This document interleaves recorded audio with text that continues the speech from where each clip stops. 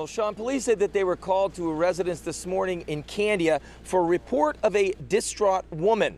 When they arrived, that woman's husband was on the front porch, according to police, and a 12-year-old was reportedly inside.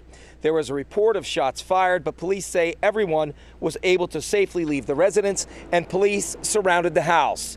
After about 3 hours, police say they took 45-year-old Deborah Deslongchamps into custody. Police say she surrendered peacefully. No charges have been filed yet, according to police. Authorities say that everyone, including law enforcement, is okay. No injuries involved by civilians or law enforcement in this particular case. It was the best case scenario ending that we could possibly have under the circumstances involved. Police say at this point that any shots were fired do not appear to have been directed at anyone. Police say that they are continuing to investigate. Reporting live in Candia, I'm Andy Hirschberger, WMUR News 9.